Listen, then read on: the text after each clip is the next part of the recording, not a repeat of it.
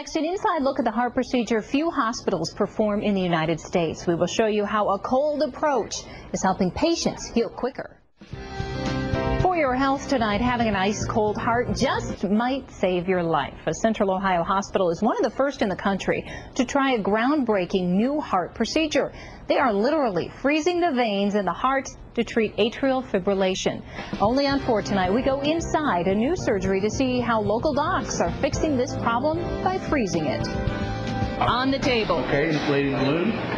Is a man in his 60s with atrial fibrillation, a serious heart rhythm disorder that affects about 3 million Americans. And with baby boomers aging, that is expected to double in the next 20 years. Atrial fibrillation is an electrical disorder of the heart, irregularity of the rhythm, a fast heart rate, a pounding sensation in the chest, and is typically associated with breathlessness and fatigue.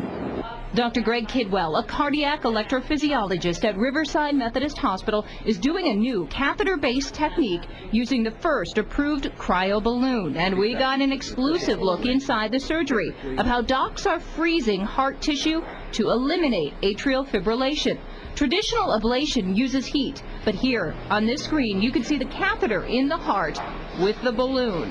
The balloon is inserted into the vein, and then when the cooling is turned on, the whole vein is isolated with a single application. The cryoablation takes about 4 minutes on each vein.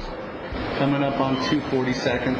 It's been successful in Europe, and now Riverside is one of the first hospitals in the U.S. to have this new freezing technology. And doctors say the results are impressive. The preservation of the internal lining, we call the endothelium of the heart, is more preserved with cooling as opposed to heating. There's less disruption.